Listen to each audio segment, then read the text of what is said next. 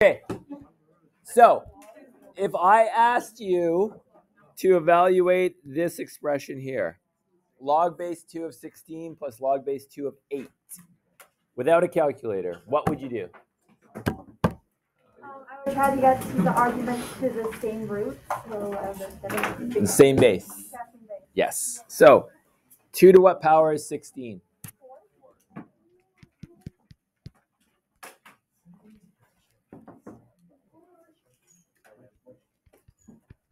And 2 to what power is 8? 3. So I can rewrite it like that. So what is log base 2 of 2 to the 4 equal? 4, because the bases match. Plus, the second one is 3, which is 7. Okay. If I asked you to do the one right below it, you do the same thing. 16 is 2 to the 4. 8 is 2 cubed. What do you do if you're multiplying with the same base? What do you do with the exponents? So I get, what does that equal? 7. They're the same. Okay.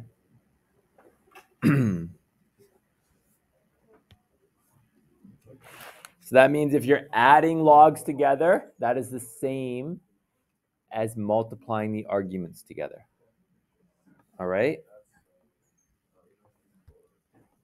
I mean, we could do the same thing for this. It's the same numbers. So when you're subtracting, which is 4 minus 3, which is 1. What's 16 divided by 8? 2. I'm going to write it as 2 to the 1 equals 1. They're the same. Okay? All you need to remember, and they will be given to you on a formula sheet, or I'll just write them on the board, but we're going to use them so often, you need to know how to use these two rules are this. The product law and the quotient law for logarithms.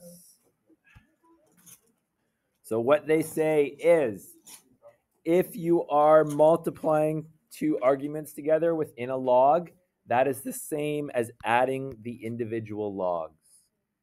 Okay? And if you are dividing two arguments within a log, that is the same as subtracting the two logs. Okay? I just want to point something out that students kind of mess up on every year. This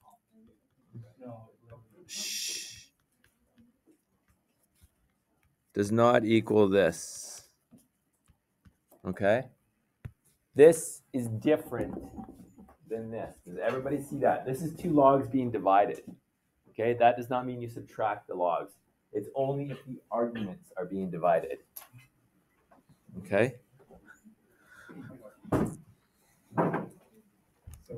Don't do this. Okay? That is not a true statement.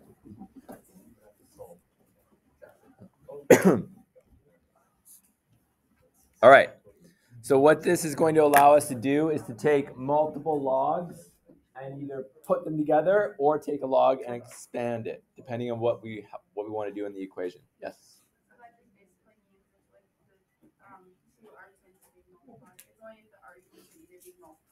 Yes. Not logs, yes. Okay. So the first one, we're going to simplify these expressions. So we are subtracting, which means what do you do with the arguments? Divide. I know you said that. So that means it is equal to that. All right? And if these bases are different, you can't do it. It's only when the bases are the same. Okay? What's 12 divided by 3? 4. Can 4 be written in base 2?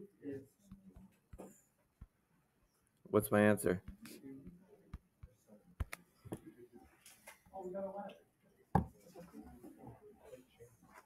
All right. B. If you are adding, what are you doing with the, first of all the bases the same? Yeah, they are. 6, 6, 6. All right. The arguments are different, but the bases are the same. If you're adding, you are what? Multiplying. And if you're subtracting, you are? So there's a couple ways you can do this. You can do it in steps. You can go like this. 9 times 8 minus log 6 times 2, or 6 to the, of argument 2. And then the 2, because you're subtracting it,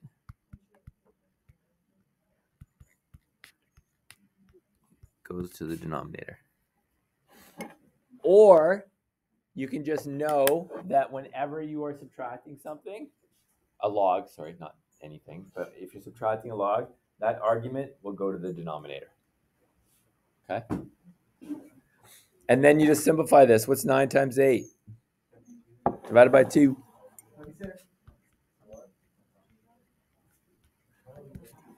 What does that equal? No.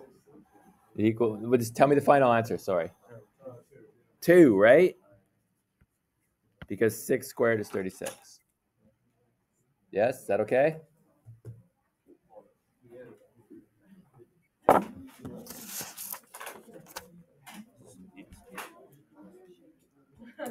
Are we okay?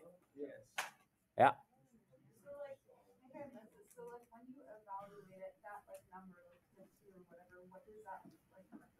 That means all of this equals 2.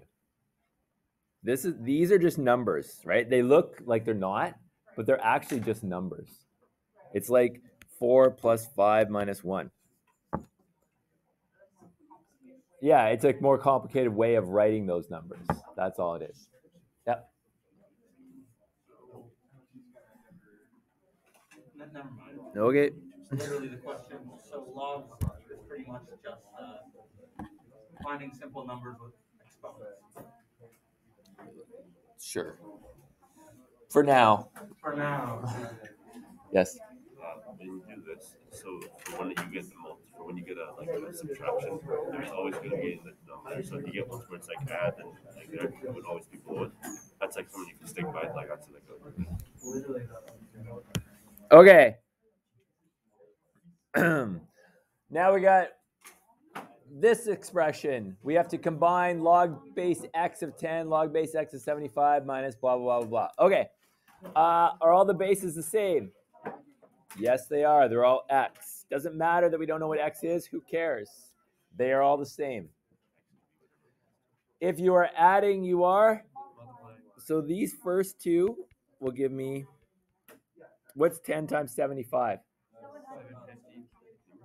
Minus, and then do what's in the brackets. What's log base x2 plus log base x3? Well, I'm doing what's in the brackets. I'm simplifying what's in the brackets first. Log base x of 6.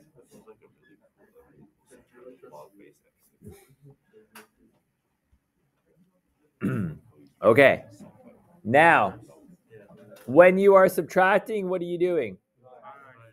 So it becomes log base x 750 over 6.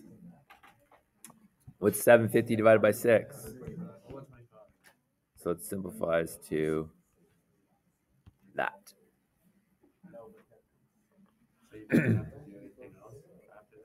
For now, for this one, you can't do anything else.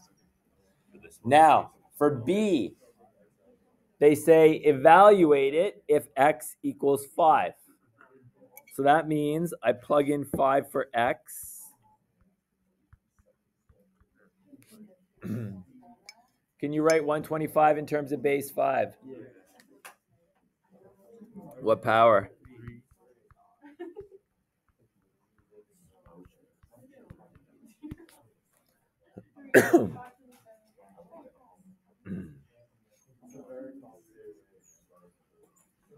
I know. All right, next one. Simplify this expression. Go.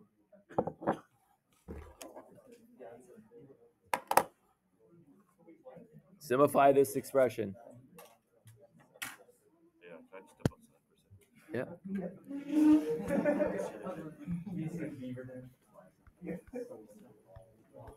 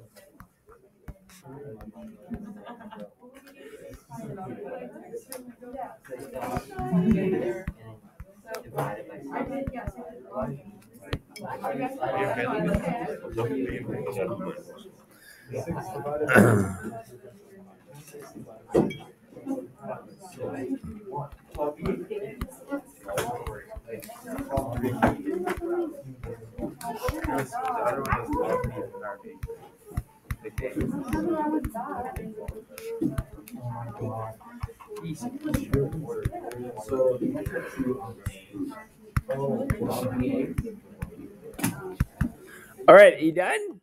Whoa, that was You ready? I did it two ways. So, first way, the easy way, if you're adding, means you're multiplying. So 2 times 3, boom. Anything that has a subtraction sign in front of it just goes in the numerator or denominator. Okay? Are you allowed to multiply 6 and 8 if you're subtracting them from each other? What? Like you got 6 over. Yeah, because I'll show you why in a sec. So 2 times 3 is 6 over 48. That simplifies to 1/8. Okay? That's one answer. The other way to do it is you can do this first, which means you're multiplying those together. So you got log base 6. Log base b of 6 minus log base b of 6. Those, if you're subtracting, that means it's 6 over 6, which would be log 1. Log of 1 is always 0, and you're left with negative log b8, which is the same as this. Okay? And the reason you can multiply the 6 and the 8 is because I can think of this as minus, I can take a negative out.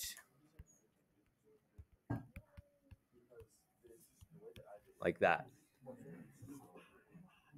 The simple way is anything with a negative sign in front of the log goes to the denominator. Okay?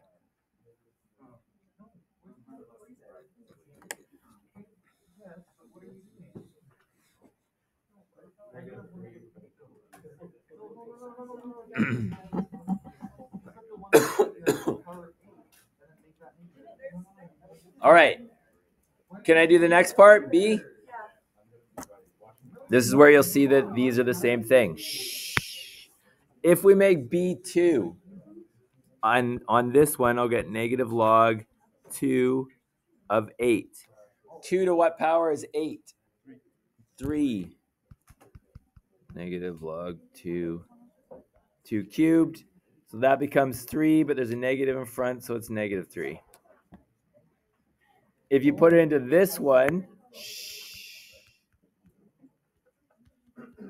like that, I have to flip the fraction. That's a 2. And I get 2 to the negative 3, which is just negative 3. You get the same answer. It doesn't matter how you do it. Okay?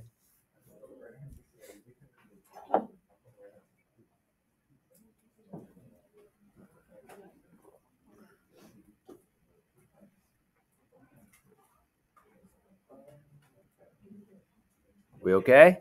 Yeah. Can you wait? I'll do it after I finish the lesson. Okay. Okay. Shh. All right, next one. Simplify this. Ask yourself, are all the bases the same? Yes. Yes, they are. They're all base 2. They want you to match these. So they have left the log y by itself. Okay, so don't combine the log y. That's the choices here. So we just need to combine these 3. If you are adding, you are. If you're subtracting, you are dividing. So in one step, you can go log base 2, x times 2x. We have a negative sign in front of the log, so we drop that down to the denominator.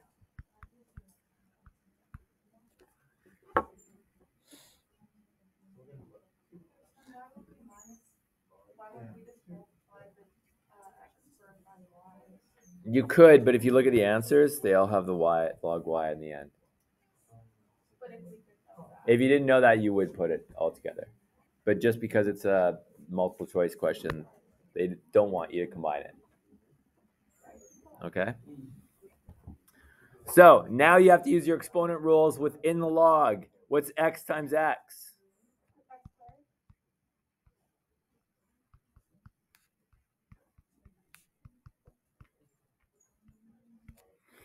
What happens to the x squareds?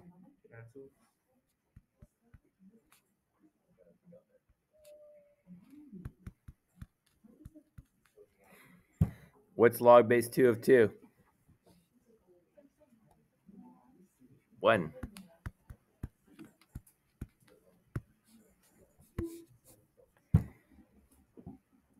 That's all they wanted you to do.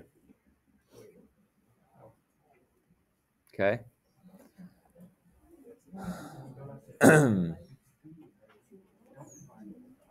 Is that okay?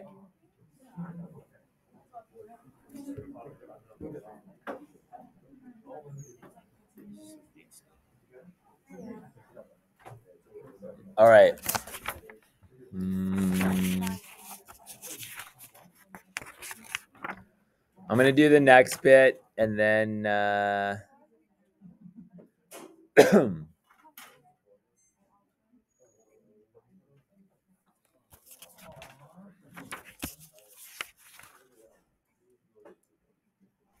All right. We're not doing this one. Skip to the next page and I'll write all the log rules up top. Okay.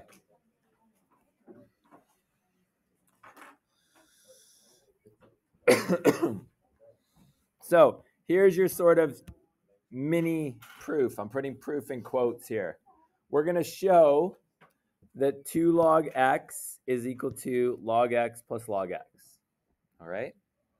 So just focus on this bit right now. If you are adding them, what are you doing to the arguments? Multiplying. So that means log base 10. I'm going to write the 10 even though they don't have it. Of x times x. What do you do with the x? What is x times x?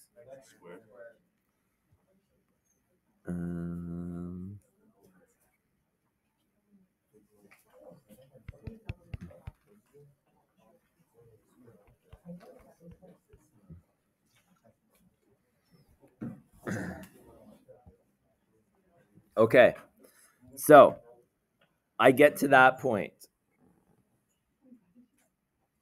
Now, this one, 2 log x, is that the same as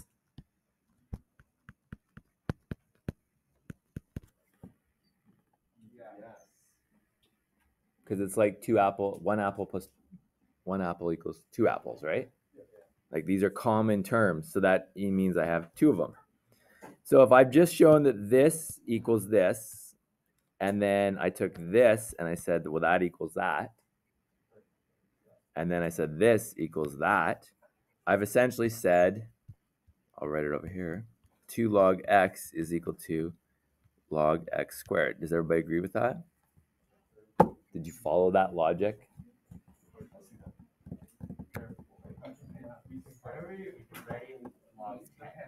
I just wrote it. I don't know why I wrote it, honestly. I mean, sometimes I'll write it, sometimes I don't. But if it's not written, it's assumed that it's base 10. So, okay. If you accept this, what is the rule to go back and forth here? What can I do with this exponent here? The number outside the log is equal to the exponent. Yes. This too can drop down in front of the log, which is the power law of logarithms. If you have an exponent on the argument, you are allowed to drop it down into the front of the log. To there. Conversely, if you have a number in front of the log, you can move it up to the argument. Okay?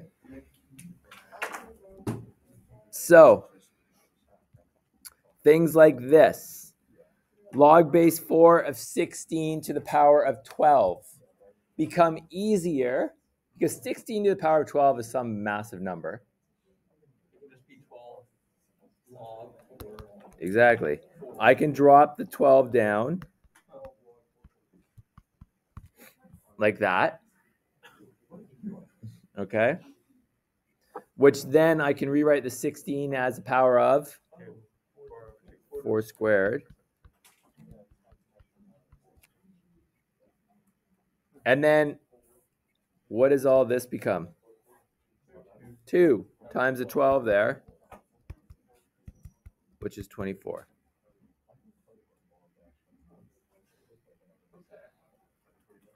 What's the answer to B? Sorry. What's the base if no base is written? 10. So essentially, if I wrote a 10 there, what's the answer?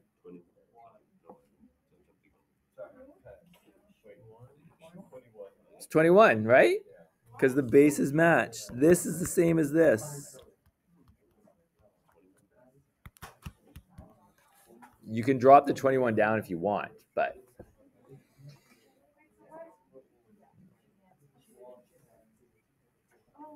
if you have an exponent on the argument, drop it down in front. That's this.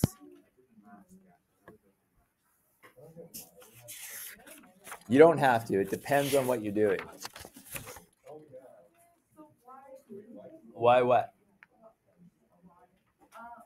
So on the first one, like why did you multiply the 12 by the 2 to signifies the exponent on there? Because this bit equals 2, right?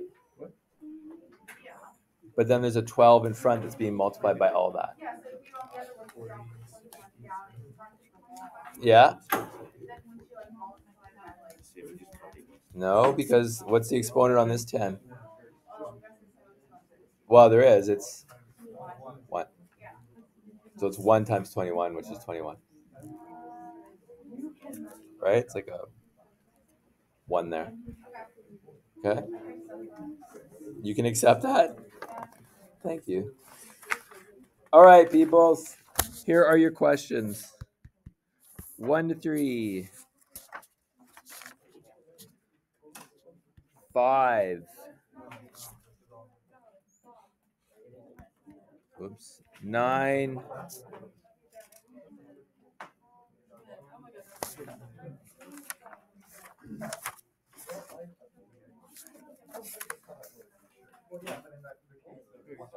Yeah.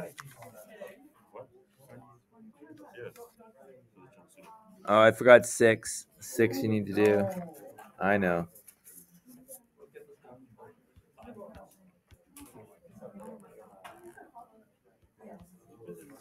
All right. I know. You got all weekend to do it. That's a very deep response. No, you got 20 minutes. That is what math teacher response. Go.